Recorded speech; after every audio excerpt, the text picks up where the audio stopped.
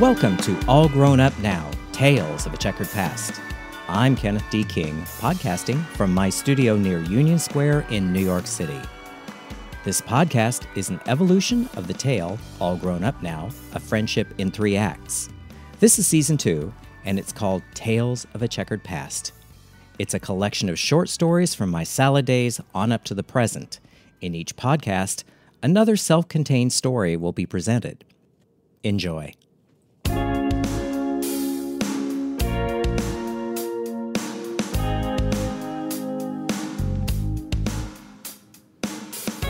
The holidays are a time fraught with all sorts of emotions. Generally, the closer I get to the holidays, the more anxious I get. And I imagine this is true for quite a few of you as well. So, here's a short, little light-hearted tale about an experience I had during the holidays a few years back. I hope it gives you a chuckle as you're making your holiday preparations. It's called The Evening Betsey Johnson Stalked Me.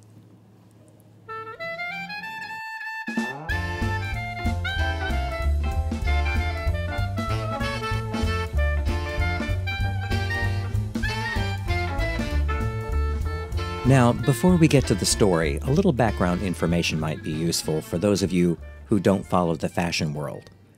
Betsey Johnson is a New York designer. Wikipedia sums her up well, and they say Betsey Johnson is an American fashion designer best known for her feminine and whimsical designs. She began her career in the late 1960s, but continues today. Many of her designs are considered over-the-top and embellished. She also is known for doing cartwheels, ending in a split at the end of her fashion shows. There you have it.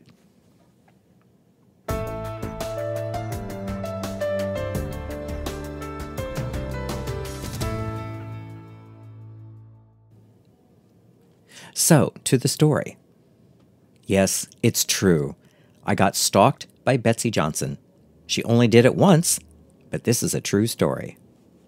It happened at a famous New York shopping emporium called ABC Carpet and Home.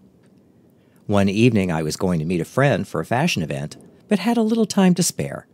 So, I ducked into ABC Carpet and Home, which is a stone's throw from my studio. I wanted to look at their holiday decorations, which are always interesting. I mentioned that I was going to a fashion event because I was, as my friend Susan used to say, all dinged up. Meaning, I was wearing a good jacket, the black cashmere turtleneck, good jewelry, and great shoes. But the star of this outfit was a new pair of jeans I had just finished. The jeans were a black and off-white jacquard. The pattern was squares. In each of these squares were abstract silhouettes of dead celebrities. Elvis, Janis Joplin, JFK, Martin Luther King, Marilyn Monroe, Billie Holiday, on and on, but all of them dead. It may sound a little weird, but the fabric was abstract enough that you really had to study it to figure out what the images were. So as I wandered around on the first floor of ABC Carpet and Home, I noticed that I was being followed by Betsey Johnson. I had seen her on the street a few minutes before getting out of a taxi. But, as a New Yorker, we are all used to seeing celebrities on the street or in the restaurants at the theater. You know, they live among us. The rule is not to engage, or, if you need to engage, you act like you don't know who they are. Now, as an aside, once I had a colleague visit me from Florida. We were having lunch at the restaurant in ABC Carpet and Home.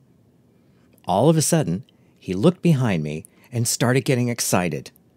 I turned to look at what he had seen, and there she was, Brooke Shields, having lunch with one of her friends. "I'm going to go ask for her autograph," he exclaimed. "No," I replied, "it's not done." "I don't care, I'm going to do it.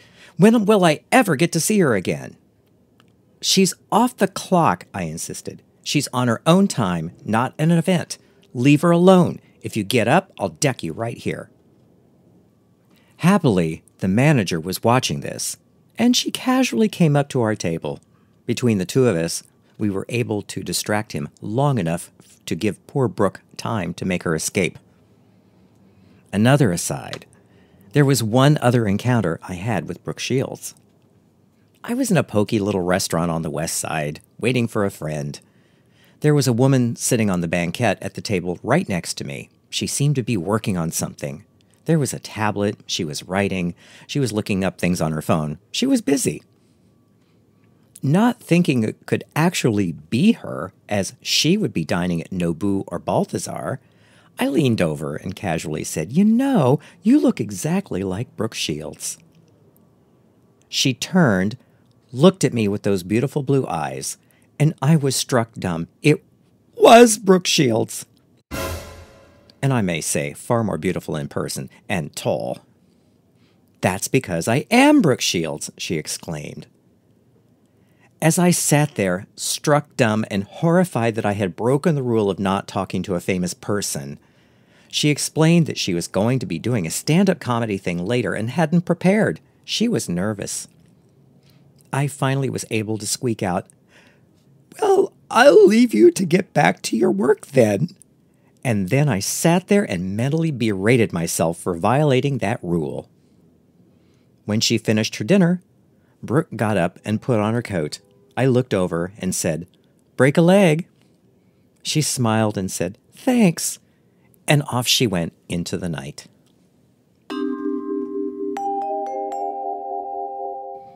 But back to the evening I got stalked.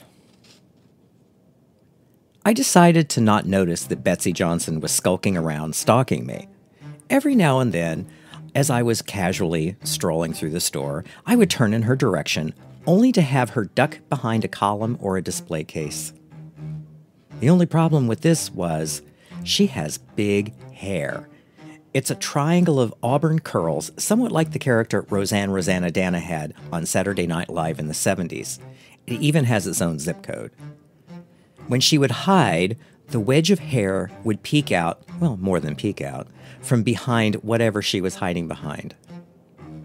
After the 5th or 6th time that we did this, I said in a loud voice, "It's dead celebrities!" Betsey came out from behind the column.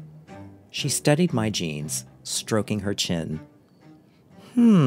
She said, "Dead celebrities. It's the new giraffe print." And off she strolled. It came time to meet my friend, so off I went. When we met up, I told her of my little episode. "Dead celebrities. It's the new giraffe print," I said. "You heard it here first."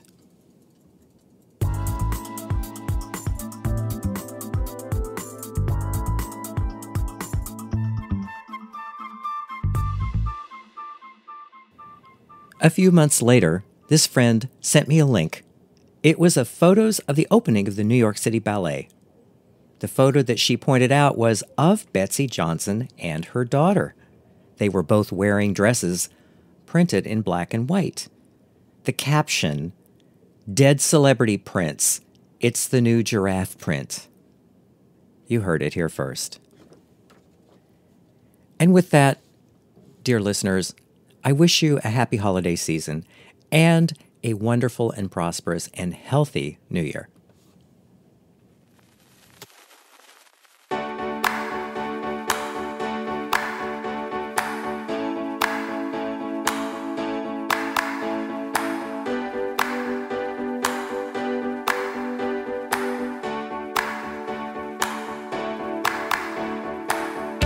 Thanks for listening. You can get the audiobook All Grown Up Now on iTunes, Audible, and Amazon, or from my website, allgrownupnow.com. You can subscribe to the podcast on iTunes, SoundCloud, Stitcher, Spotify, and Google Play. If you have any questions, you can reach me through the website, allgrownupnow.com. You can follow me on Instagram at Kenneth D. King, on Facebook at Kenneth D. King Design, or on my main website, kennethdking.com.